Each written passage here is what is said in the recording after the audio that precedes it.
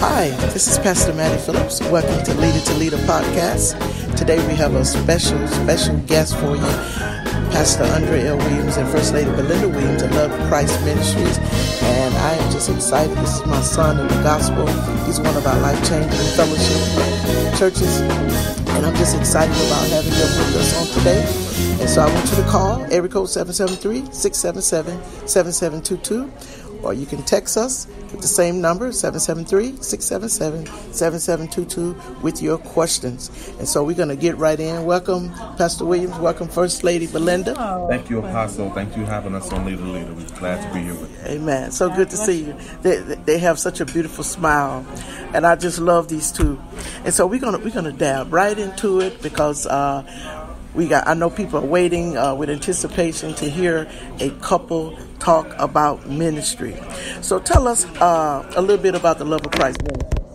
Well, thank you, Apostle. Well, the Love of Christ Ministries, Apostle, we're in our 8th year, and our ministry is born out of the undying love and the power of Jesus Christ. And our mission, of course, is to reinstitute the love of Christ back into ministry and back into the community, back into the world. That's our mission. And every Sunday, every week, we always endeavor to try to keep that promise to God that will bring His love back into the earth. And we thank God for the opportunity to do so. Amen. Wonderful. Now I'm gonna push you a little bit. So tell me, how did you two meet? I'm gonna let First Lady answer that one. Well, thank you, Apostle. Because he had a different version. Yes. But well, we both met through a mutual friend at a birthday party. Okay. And it was during a time where neither of us was looking for a relationship, but God had a way of love finding us. Yes. And so we met, and from that day on, we were in contact every single day. Wow, that's awesome. So what's your version, Pastor? Well, I believe it was love at first sight, Apostle. Okay. At the birthday party that we was at, there was many people all over the place, but I only saw one soul. Oh, okay. And when she walked through the door, I knew that was somebody I wanted to at least say 2 words to. Okay. And after a while, I think I came up with my own scripture. The Lord is my shepherd. Yes. And I saw exactly what I wanted. All right. I like it. So that's your version too, First Lady. That's awesome. So now, when you met, were you in ministry? Were you in ministry when you met at that birthday party? No, we weren't in ministry. We were in church. Okay. But not in ministry. Okay. All right. And then over time, God has woke us up to ministry. Okay. Very well. So who went into ministry first? Okay, come on, First Lady. It was I who went into ministry first. And it's a testimony that we like to share. It would be me and the children, and we would get up and go to church on Sundays, and we would stay home and watch the football game. Okay. And one Sunday, the kids say, "Mommy, I want to get baptized." And so we let them get baptized on the spot, or I let them get baptized on the spot. Okay. When we came home and told the dad about the kids being baptized, he was so upset. Why would you do that without me being there? Okay. And from that day on, he has been at the church and never turned back. Oh, wow. So that was the turning point for him. Wow. So the kids was the catalyst of bringing you in. Yes. Absolutely. Wow. And then God took it from there and led us to higher heights to where we are now. Amen. That is just powerful. That is powerful. So you as the pastor of a thriving church, a growing church, you went into ministry. So some people want to know exactly how do you know you're called? So how did you answer that call? Apostle, for me, it's been elevation by working. Okay. I started out as a brother in the church. I was just glad to hear the word. Okay. And one day, my pastor decided that since I'm a servant, I had the servant's heart of a deacon. Okay. I was happy right there. Okay. I love to serve the Lord. Amen. And then one day in prayer, the Lord called me. He said, "I've called you to minister to the poor at heart and the trodden down spirit." I'll never forget those words. Wow. And I knew that I had to step up to ministry. And then one day the Lord called me to eldership, and then one day to be a pastor. And it was a journey. Okay. It's still a journey. Okay, yeah, absolutely. So this is for both of you. How did becoming a pastor and accepting that call affect your marriage? Because some people don't want to be married to a preacher because that becomes their wife. The church becomes their wife. Amen. So how did you receive that, First Lady? Well, at first it was a bit challenging for me to accept. Okay. I wasn't sure if I was ready for the responsibilities and the demand that it would take on our relationship. Okay. But as he grew closer to the Lord and through seeking God, yes, I grew to open up to that possibility of being pastor and first lady. Okay. And we embrace it together. And so that's how we get through it together. Amen. We seek God together. Amen. So, Pastor, how did you accept that when you know of a certainty that God has called you to lead His people?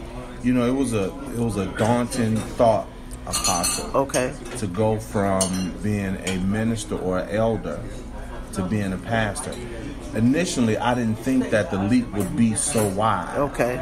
But as I approached the river, it became an ocean. Okay.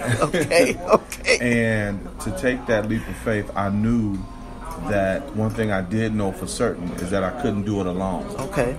And I knew that in order for it to be effective and to be right, that I would have had to make sure that my rear was with me. Right. I like that. And I kind of liken it to Exodus 33:15, where Moses said, Lord, don't send me to Canaan unless your presence is with me. Right. I felt the same way about First Lady. Lord, don't send me into ministry unless your presence and my wife is with me. Amen. And after prayer and supplication, sure enough, the Lord sought us out together. Oh, wow.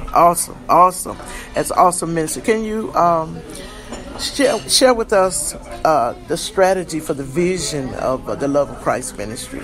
Well, the Bible said without a vision the people perish. So what is the vision for the Love of Christ? Well, you know what, Apostle, our vision is vast. Okay.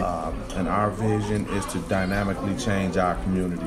Okay. With programs and with services that's going to both allow us to mesh together the Word of God and follow those words up with deeds. Okay. I believe that a ministry that only talks about it is only doing half the job.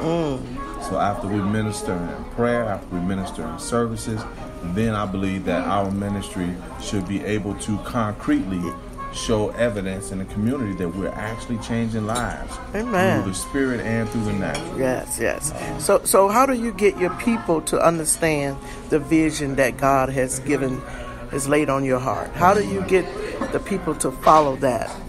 You know, Apostle, that's a great question, and I believe that that's a two-pronged answer to that. Okay. I believe that you first got to lead by actually casting a vision, because if you don't cast a vision, they'll never know you have one. All right. I like that. And after you cast a vision, you have to be the first partaker of the vision. Yes. If the people never see you actually doing the things you say we must do, they'll never have a leader to follow. Yes. And then I believe, just like Moses did, you lead by example, and then you have to demonstrate the power of God. Yes. People will always follow the anointing. Yes. So when you demonstrate the power of God, it tends to draw people to follow that vision. Amen. So what has been your biggest challenge as a pastor and first lady? What has been, as you stated when we first started, that the challenge is going to always be there. Yes. First lady, you want to answer some of that? So what are some of the challenges that you face as a young couple? Thank you for saying young. Yeah. Yes, thank you. Well, Pastor, some of the challenges for us and with most churches in this day and time, I've found that this generation could either take or leave ministry. Yes. It's not like when I was younger, when you first started out in ministry, where people gravitated toward the church because it was a staple in their lives. Yes. But in this society, I find that this generation can take it or leave it. Okay. So we have to be dynamic. We have to be pragmatic. and we have to be consistent Okay. to drawing these souls in, and we have to have a better follow-up than we've ever had before. Yes. So our challenge is always keeping those souls engaged Yes. to the weekly mandates of ministry. That's Okay. been difficult, but it's a challenge and it's doable. Yes. And of course, for us, in this day and time, because churches, you can take it or leave it. Yes. Financial is always a big part of ministry, Yes. and making sure that you can fund the ministry, and the ministry funds itself. Yes. Used to be a time when tithes and offerings were enough. Yes. Now we have to go beyond that in order to make sure that ministry is funded Yes. properly. Yeah. And those Yes. are some of the challenges. And for us individually, we're waiting for God to bless us with our first building. Prayerfully, thankfully, Yes. in 2019, we'll see that. Okay, all right. Speak it. It's in your mouth. It's in your mouth. Amen. It's in your mouth. Now, to piggyback on that question and answer rather that you gave, how do you and First Lady deal with or handle that spirit of discouragement? Are you able to share? There's some things that I hear or that I'm confronted with that I have this statement that there's some things I'm going to take to my grave, that I'll never be able to utter that again. So how do you deal with discouragement when there's something pressing that you don't want to bother First Lady with? So how do you deal with discouragement? Apostle, I'm glad that you asked that question. Okay. Because most pastors would not admit Yes, absolutely. that we go through times Yes. of discouragement. Yes. Guess what? Yes. It is biblically sound Yes. that men and women of God go through times of discouragement. Yes. Ask David. Yes. Ask Abraham. Yes. Ask Paul. Yes. Ask Moses. Yes. They'll tell you that we deal with discouragement. And don't forget Elijah now. Don't forget Elijah. Great discouragement. Yes. And I think that for me and First Lady, we've adopted, and it's an ongoing thing, but Okay. we've adopted a couple of terms that help us out Okay. when we're going through discouragement. Yes. And they seem very simple, but they're very powerful to us. Okay. And one of our first creeds is one crisis at a time. Okay. We I like live that. by that. One One crisis at a time. at a time. I like that. And that means that when you're overwhelmed with multiple crises, you got to take the one that's pressing the most. Yes. And you have to complete that mission Yes. and move quickly to the next crisis. Okay.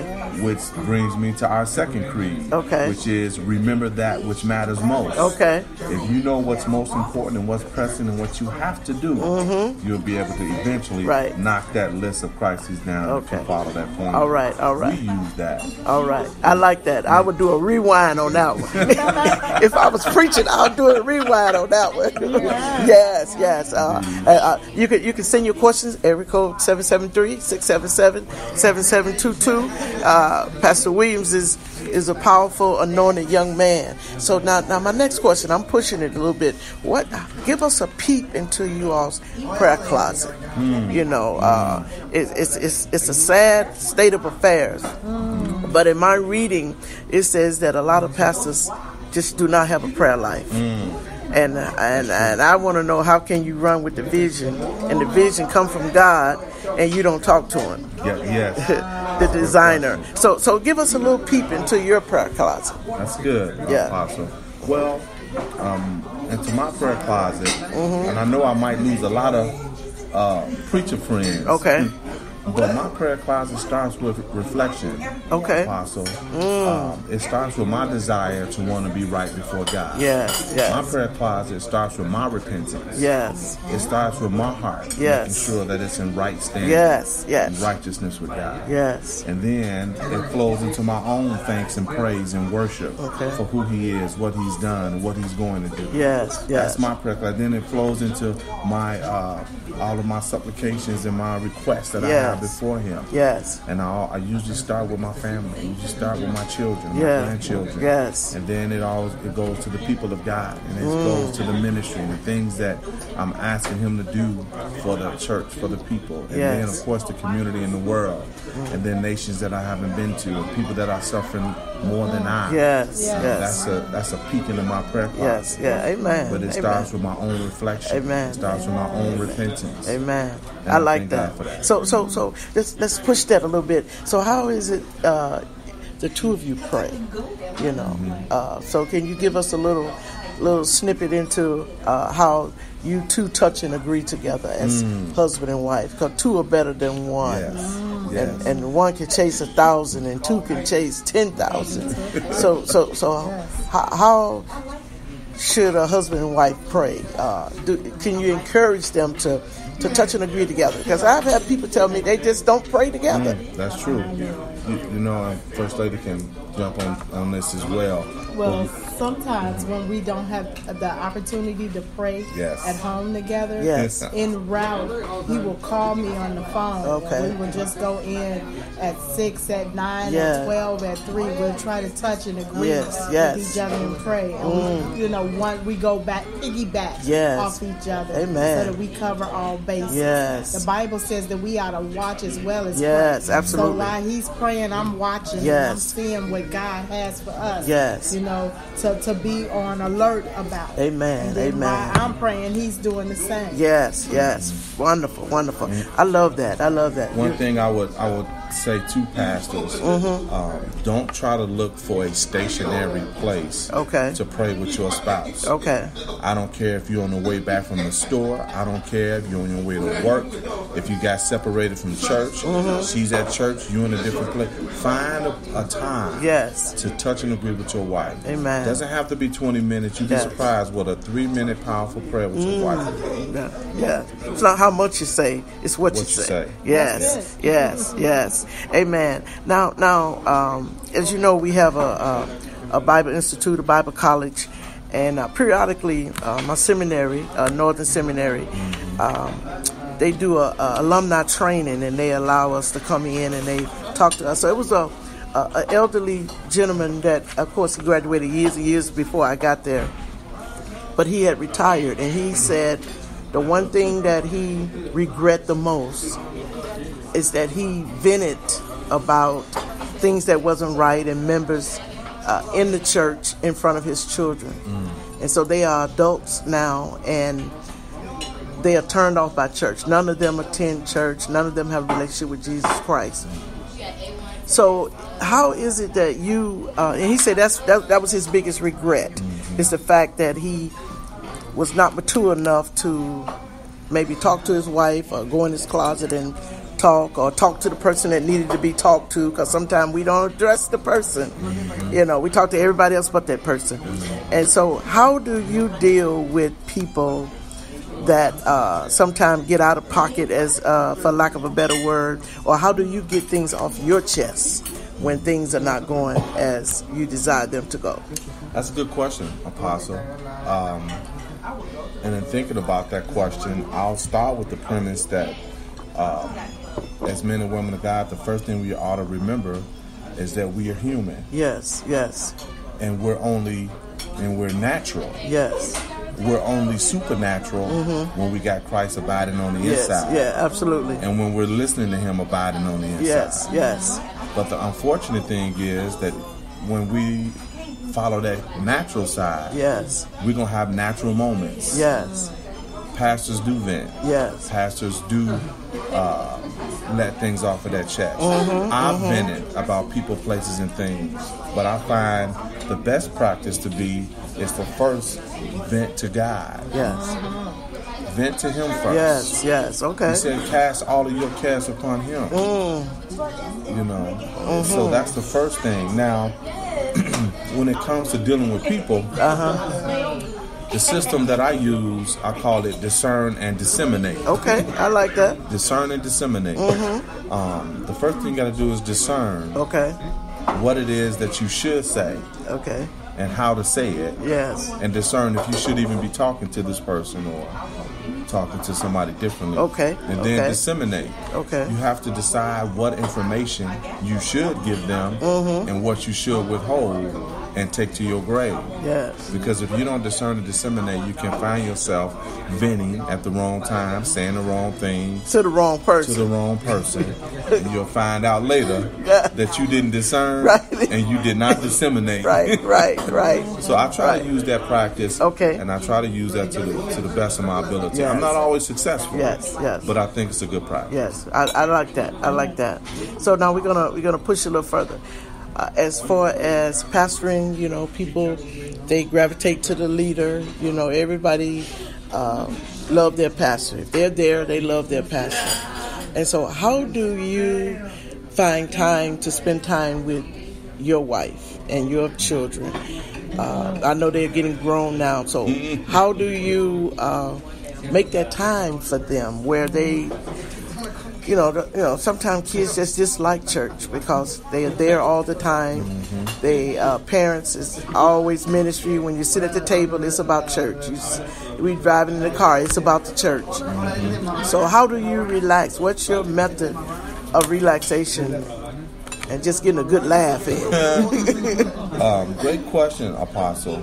But before I answer, I got to say that for years, First Lady and I didn't have a good answer to that question. Okay. Because we ran ourselves ragged, trying to put out every fire in the ministry. Yes, yeah. And then we almost got lost. We almost lost our own lives. Yes, yeah. Trying to save everybody else's.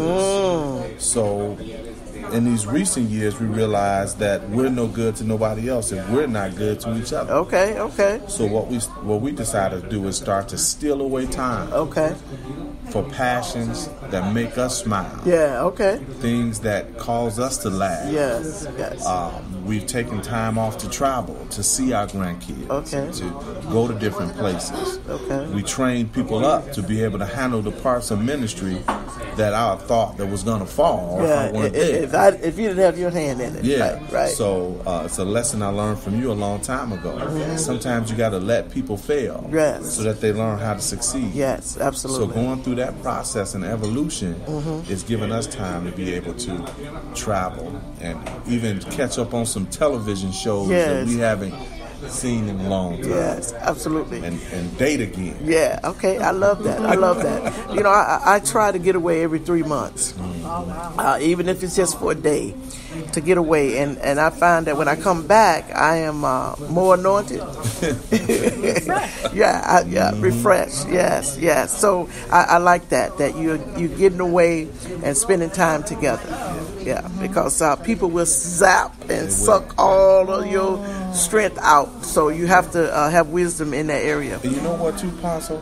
I learned that just because I'm a pastor, that does not mean that Belinda loses her husband. Right. My children lose their dad. There you go. And my grandchildren lose Pawpaw. Yeah, there you go. None of those things should get lost because I'm a pastor. Right. Okay, we're going to pause just for a moment.